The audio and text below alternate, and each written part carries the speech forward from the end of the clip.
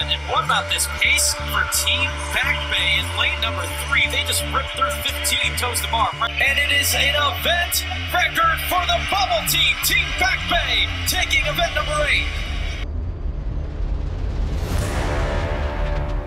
8. In first place, Team Back Bay. Big performance overall by the males and the females right there from CrossFit Back Bay. The first pair of females for Team Back Bay that were so strong in the gymnastics portion of this event. Runs it down, it's going to be Back Bay in the yellow tank tops and gloves. Here comes Big CrossFit in the blue bottoms. But it will definitely be an event win. Team Back Bay in under 15 minutes is through event number 1, and what a way to start the weekend.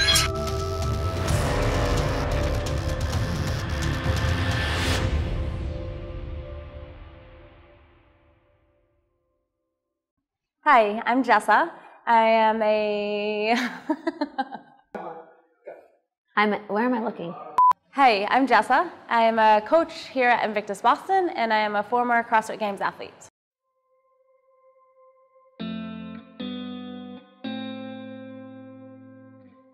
I've competed in CrossFit for 7 years. From 2011, I was down in the Southeast region. That was soon after I graduated school from University of Georgia, and that was my first regional competition. And then I moved back home to Massachusetts, and I've been in the Northeast region ever since, so 2012 all the way to 2017.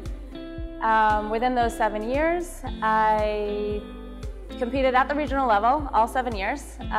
Went to the CrossFit Games 3 out of those 7. My first time as an individual in 2012.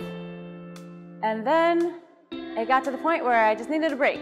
My body, definitely physically my body was speaking to me and just telling me, you know, you gotta calm down a little bit if you want to continue enjoying fitness in your later years. So I definitely listened to it. It took me a while, probably 2 years to really listen to it. But I did, I listened to it, and I took this past year off. And as soon as I made that decision, I realized how much I needed it mentally as well. So it's been a really nice mental break. How did I start CrossFit? Hi, my name is Molly. I'm a coach here at Invictus Boston. So I started CrossFit back in 2010 in our garage gym and just started doing workouts and trying movements, being bad at everything, not being able to do a pull-up, and just going back and forth between running and yoga, playing soccer, and doing some workouts. And then eventually in the end of November 2010, I got my level 1 and started coaching at a gym that we opened up in Pennsylvania. My first competition was at our gym in Bethlehem, Pennsylvania. That was the start, that was my first competition, and then first experience at the CrossFit Games in 2013. So 2013 CrossFit Games was an experience of not belonging, like didn't really believe that we should be there kind of thing. Coming into regionals, we took 3rd, but it was because 1st and 2nd was so far away from us. So it's kind of just like we landed in 3rd place. So it was hard to accept that we were like good enough to be at the games. So it was a big learning process. We had a lot of issues come up before even going to the games. So it was a miracle that we got 6 people together to train long enough to actually get ourselves to the games. My most memorable competition experience would have to be 2017 CrossFit Regionals with the former Back Bay team. And it was kind of the culmination of the whole weekend of finally getting our top podium spot and just feeling like we finally were able to execute and show that we actually, we really did deserve that top spot. I feel like every year prior to that, it was, and not just with Back Bay, but just on my teams, it was just kind of like always something went wrong. You know, there was 6 people on the team, and it's like to culminate for 3 days to not mess up and not have an inkling of a mistake. Like, we just were able to execute to a T, all 6 of us. Like, we all contributed, we all put together, you know, 100% effort. And just finally being able to say, like, we won the regional was a really cool kind of ending, I guess. Not that I knew it, but ending to, like, my CrossFit Regionals career there. So now I can see what I'm shooting for. It looks really far away from down here. So you're grabbing onto the pole, arms extended. You're going to lift your legs and shoot it up, trying to touch the J hook. Right, so this is our modification to really get those hips to open at the top. Okay? So the transition from being a CrossFit Games athlete to really not training at all was pretty tough. It was pretty tough the first few months. Like I said, the first reason why I decided to take the break or to stop competing was because of my body. So I wanted to just let it rest. And I had the idea in my head that I would just do that, just rest. And that wasn't the smartest idea. I went from training for the games for 7 years to just completely nothing. And that did not help my body heal at all, which I think that was needed for me to understand the process that the body needs to go through to heal it. It just helped me realize that, you know, resting, complete rest, and I mean nothing. I had no motivation to do anything. I just wanted to coach and then get out of the gym, enjoy the day. I realized that you need to move. Our bodies are meant to move, and so within the past 6 months or so, maybe a little bit longer, I've started moving again. I've started training again, and I feel great. And I've really started to pick up a lot of gymnastics. So that's my background. I grew up from the time I was 3 years old all the way through high school doing gymnastics. And I just kind of wanted to get back to my roots. It's something that I love. And from that, I also started to become really passionate about coaching gymnastics, specifically with our members here at Invictus Boston. I love coaching them. I love seeing how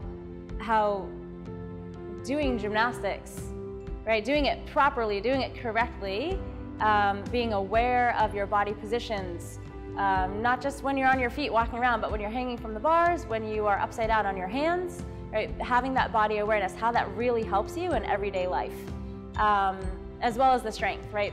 People, they just get so strong. Our members are getting so strong from our gymnastics program. It's inspiring to me to keep pushing and getting stronger as well. And so once I found that passion of coaching what I know, what I've known my whole entire life since the time I was 3 years old, that's really helped me make that transition from being an athlete to just being an educator and a teacher and helping people.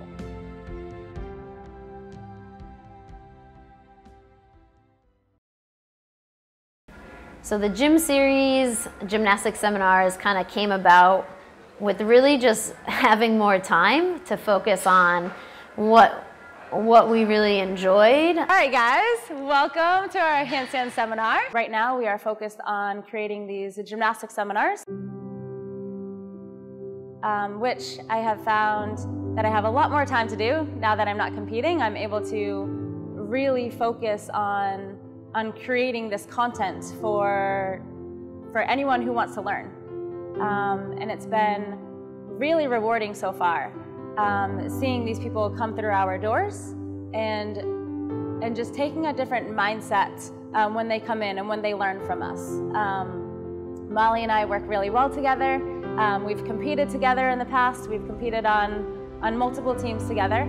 And now we're on a team again together. We're working together still, just in a different way. So now we're using our past knowledge from competing. I'm using my past knowledge of gymnastics from the time I was 3 all the way through high school. And Molly, it's been really cool. we've kind of made this duo where she is not a past gymnast. She did not grow up doing gymnastics. She grew up doing other sports, but she learned the majority of her gymnastics when she started her CrossFit career.